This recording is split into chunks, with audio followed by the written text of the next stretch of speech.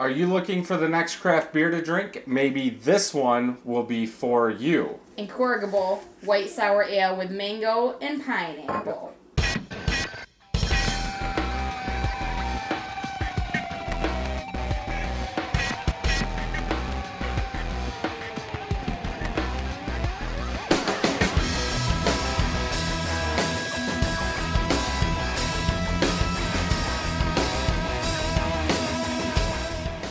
Welcome back, everybody. I'm Brad. I'm Jessica. And today we have a beer from New Holland Brewing. Mm-hmm. And Jessica picked this out, and she's going to say it because I'm going to screw it up every single time. Incorrigible Reserve. This is a white sour ale with mango and pineapple, part of the sour series. Yep. And this is the 2017.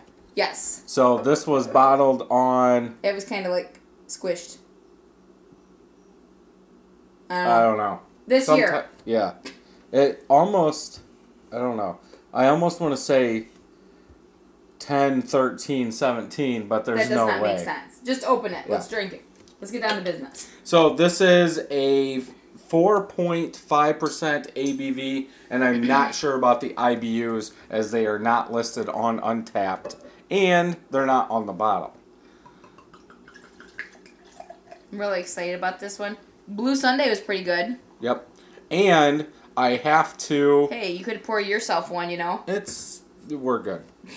I also have a Blue Sunday that we got at New Holland Brewing that is a different color. Okay. And... Keep going. So I still have to do that one also. Oh, boy. Yeah. I didn't think there was going to be any head on this. Hello. So, obviously no head. I'm guessing it's because of the sugar. Well, it looks like a mango pineapple juice. Yeah. So, here we go with that. I cannot see through it at all. Mango pineapple juice. I would say if you took pineapple juice out of the can and dumped it in a cup, that's probably what it would look like, and put a shot of mango or like apple juice in there. Your top 50 with mango is what this looks like. Kind of. Yeah. Yeah, but no, I can't see through it, so I can't tell you if there's bubbles or anything like that. So, smell? Ooh. Oh my. Oh my. Like pineapple, fruity, mango is what I smell. I'll take it back. Like, our kids are being done right now. Stop right now. So, when I turned 21, do you remember? Let's go way back. No. And we drank at Peacock Ridge. Do you remember that drink that they made for me? The panty dropper with Malibu rum. This is exactly what that smelled like, because it was orange juice with Malibu coconut rum. This is exactly... This just took me back 14 years. Yeah, it smells good, though. I'm kind of getting a sour in there. Sorry, we're back. And take a little kid break. Yeah. With the kids. So, yeah, mango, pineapple, fruity is what I smell, with a tiny bit of sour underneath, I guess. Okay, taste.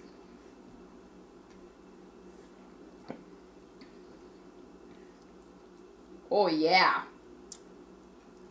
That's good. Mmm.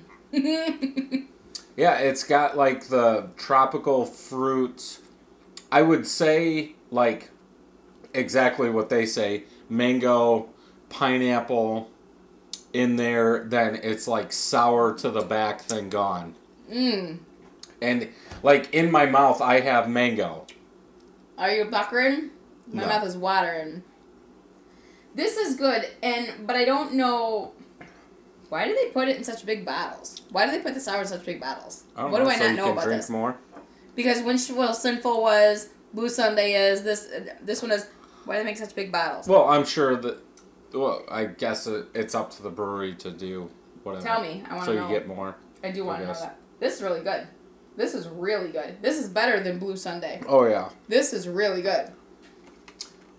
What would you give this out of 5? Like, you're really getting the mango, pineapple fruitiness up front than like sour. I give it a 5 for a mango pineapple sour. This is perfect.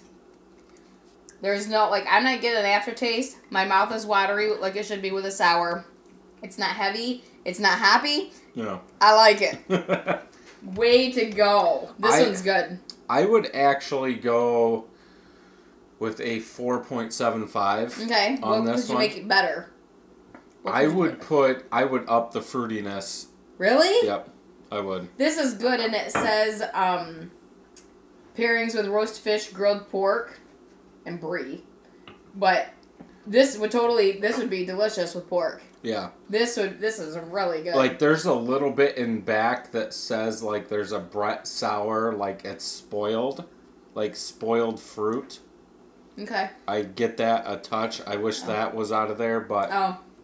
I wish the Tropicana, the peach one, that's kind of what this reminds me of. The beer? Yeah. I drink that. It's carved. I wish the pineapple mango was turned up just a little. Really? Jesus.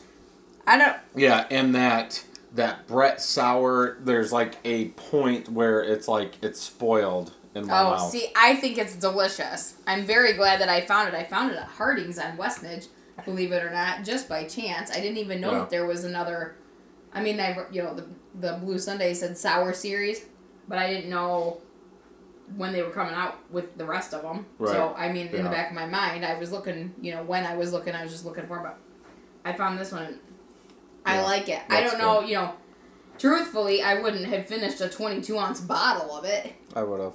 Well, your liver is a little bit more, I want to say aged, but tough. He's a tougher liver than mine.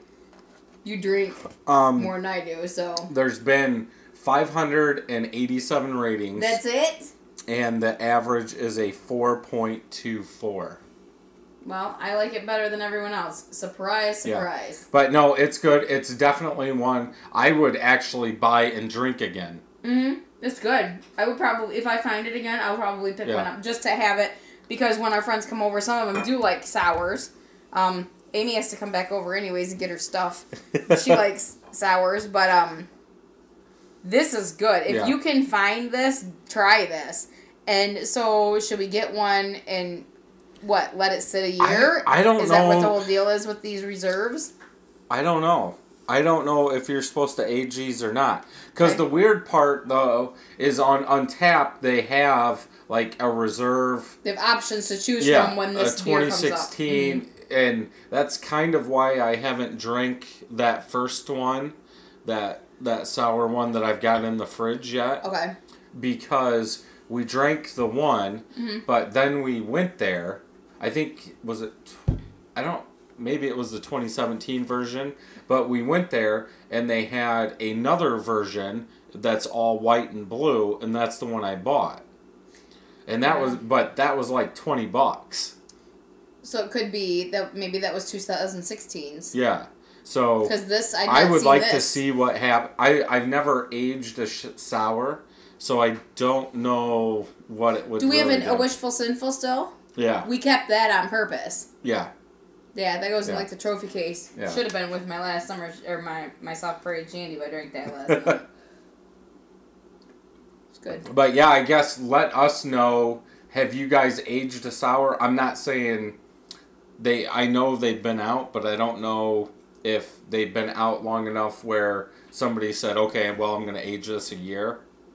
Like, what is the taste difference? Yeah, we have a Wishful Sinful that's probably 6-7 months old now. Yeah, I don't know how old that is. Yeah. We'll wait. Maybe we'll wait till my 36th birthday, so we've got a year. But this was really good. And definitely one worth picking up. My cousin Lance likes the sours. Okay. And he commented, I put a picture of this on Instagram, and I wondered if anyone else has had it, because I know that we, have a group of people that we know that like them.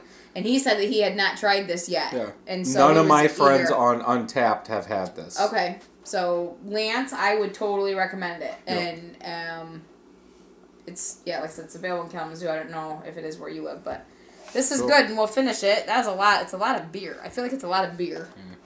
It's all right, whatever, right? Cool. So that'll wrap up this review. Until next time, I'm Brad. I'm Jessica. Happy brewing. Thank you for watching this video. Thumbs up if you liked it, thumbs down if you didn't. Leave me a comment down below to tell me what you thought about this video. Also, don't forget to subscribe and share, and hit that bell so you know when new videos are coming out. You can check out these videos over here. Also, head over to 31stbrewing.com for everything beer and home brewing related.